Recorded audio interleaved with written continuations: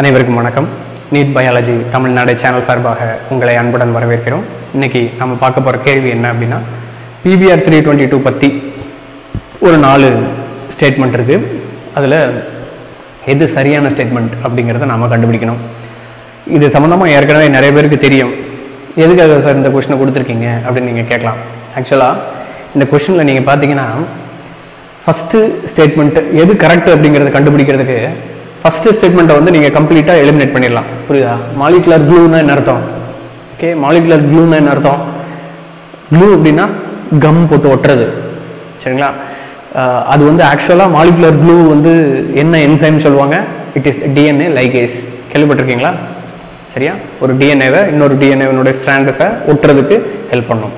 அல்லது இங்கே ஒரு ஸ்ட்ராண்ட் இருக்குது, இங்கே ஒரு டிஎன்ஏ ஸ்ட்ராண்ட் இருக்குது, இதை ஒட்டுறதுக்கு ஹெல்ப் பண்ணுறது இந்த molecular clue, that is DNA ligase. அப்போ மாலிகுலர் க்ளூ pBR322 அப்படிங்கிறது மாலிகுலர் க்ளூவா? நான் இல்லை, ரைட்டா? மாலிகுலர் க்ளூக்கு ஆப்போசிட் என்னது? Molecular scissors. Restriction endonuclease R எக்ஸோநியூக்ளியஸ். Restriction enzymes எல்லாம் மாலிகுலர் சிசர்ஸ். லைகேஸ் எல்லாமே மாலிகுலர் க்ளூ. ஞாபகம் வச்சுக்கோங்க, சரியா? அப்போ pBR322 பற்றி ஒரு ஸ்டேட்மெண்ட் வேர்ட்ஸ் கீழே கொடுத்துருக்காங்க. அதில் எது ட்ரூ அப்படிங்கிறத நீங்கள் கண்டுபிடிக்க போகிறீங்க. கண்டிப்பாக இது ட்ரூ கிடையாது அப்படிங்கிறது இப்போ தான் நம்ம பேசணும், ரைட்டா? ரெண்டாவது, சரி, இப்போ எதுக்காக இந்த கொஸ்டினை கொடுத்துருக்கேன் நல்லா கவனிங்க. இந்த 3 ஆன்சருமே சரிங்கிற மாதிரி தான் உங்களுக்கு தோணும். நல்லா ரீட் பண்ணி பாருங்கள். பேசஞ்சர் டிஎன்ஏ இருக்குது. பேசஞ்சர் டிஎன்ஏ என்னது? ஒரு டிஎன்ஏவை நமக்கு தேவையான டிஎன்ஏவாக இருக்கலாம், அல்லது அதோட டிஎன்ஏவாக இருக்கலாம். ஒரு ஜென்ரேஷன்லேருந்து அடுத்த ஜென்ரேஷனுக்கு கொண்டு போகிற மாதிரியான ஒரு வேர்டு தான் பேசஞ்சர். கரெக்டாக? pBR322 அது தானே பண்ணுது. அப்போ அதை ஆன்சரை பண்ணிடலாமா? அது ஏன் பண்ணக்கூடாது, அது பண்ணக்கூடாது, ஏன் பண்ணக்கூடாது அப்படிங்கிறத சொல்கிறதுக்காக தான் இந்த கொஸ்டினையே நான் சூஸ் பண்ணேன், ரைட்டா? நீங்கள் ஏதாவது ஒரு கேள்வியை ரீட் பண்ணும்போது அந்த கேள்விக்கு சரியான ஆன்சர் எது அப்படிங்கிறத நீங்கள் பார்க்கும்போது 2 அல்லது 3 சரியான ஆன்சர் மாதிரி தெரியும். அது ரைட்டா? 2 அல்லது 3 சரியான ஆன்சர் மாதிரி தெரியும். ஆனால் அதில் அந்த 3ல் எது பெர்ஃபெக்டாக இருக்குது அப்படிங்கிறத நீங்கள் சூஸ் பண்ணி எழுத வேண்டியிருக்கும், சரிங்களா? அதுக்கு ஒன் ஆஃப் தி எக்ஸாம்பிள் தான் இந்த கொஸ்டினுங்க, சரியா? ஸோ இதில் ஃபஸ்ட்டு பேசஞ்சர் டிஎன்ஏவா அப்படின்னா, ஆமாம் பேசஞ்சர் டிஎன்ஏ தானே அப்படின்னு சொல்லிட்டு டக்குன்னு டிக் பண்ணிடக்கூடாது, ரைட்டா? ஸோ அப்போ work house of the gene க்ளோனிங்கா அப்படின்னா pBR322 அதில் வந்து நம்ம பார்த்தோம் அப்படின்னாக்கா நாம் அதில் தான் வேலை செய்ய போகிறோம். என்ன பண்ண போகிறோம்? ரீகாம்பினேஷன் அப்படிங்கிற ஒரு வேலையை நாம் பண்ணணும், கரெக்டாக? அதில் போய் டிஎன்ஏவை நீங்கள் பைண்ட் பண்ண போகிறீங்க. என்ன டிஎன்ஏவை பைண்ட் பண்ணணும்? எந்த டிஎன்ஏ வேணாலும் பைண்ட் பண்ணலாம். நமக்கு தேவையான ஒரு கேரக்டர் கொண்ட ஜீன், அது இன்சுலின் ப்ரொடியூசிங் ஜீனாக இருக்கலாம், ஸ்ட்ரெப்டோமைசின் ப்ரொடியூசிங் ஜீனாக இருக்கலாம், various antibiotic resistant gene, antibiotic production ஜீனாக இருக்கலாம். ஸோ இந்த மாதிரி எந்த டைப் ஆஃப் ஜீனையும் நீங்கள் இந்த pBR322 வைக்கலாம். அப்போது நீங்கள் ஜீன் குளோனிங்க்கு உண்டான ஒரு ஒர்க் ஹவுஸாக அதை நீங்கள் ஃபிக்ஸ் பண்ணிக்கலாம், ரைட்டா? ஜீன் குளோனிங்னா என்னது? குளோனிங்னா காப்பி எடுக்கிறதுங்க. ஓகே, ஜீன்னா ஜீனு. நீங்கள் ஒரு டிசைரபிள் ஜீன் இருக்குது, அந்த டிசைரபிள் ஜீன் ஒரு செக்மெண்ட் தான் உங்ககிட்ட இருக்குது. அந்த மாதிரி நிறைய செக்மெண்ட் உங்களுக்கு வேணும். அந்த செக்மெண்ட்டை வச்சு நிறைய சப்ஸ்டன்ஸை நீங்கள் ப்ரொடியூஸ் பண்ணணும் அப்படின்னு வச்சுக்கோங்களேன்.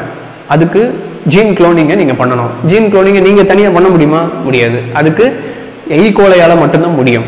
அப்போ அந்த ஈகோலைக்குள்ளே இருக்கக்கூடிய பிளாஸ்மிடில் நீங்கள் இதை கொண்டு போய் வைக்கிறீங்க. உங்களுடைய டிசைரபிள் கேரக்டரை உண்டான ஜீனை கொண்டு போய் வைக்கிறீங்க. அது மல்டிப்ளை ஆகி வருது, சரிங்களா? ஸோ இதுவும் பொருந்துற மாதிரி தானே இருக்கு. அதே போல் மொபைல் ஜெனட்டிக் எலமெண்ட், சரியா? Mobile genetic element. இந்த மொபைல் ஜெனட்டிக் எலமெண்ட் அப்படிங்கிறது வந்து என்னென்னா, இதே மாதிரி பேசஞ்சர் டிஎன்ஏ மாதிரியான ஒரு வார்த்தை, சரிங்களா? நீங்கள் படிக்கும்போது வந்து பார்த்தீங்க அப்படின்னாக்கா இது எல்லாமே வந்து ஏற்கனவே இருக்கக்கூடிய வார்த்தை தான். இந்த வார்த்தையும் இதுக்குள்ளே அடங்கிடுது. தெரியுதா உங்களுக்கு? ரைட்டா?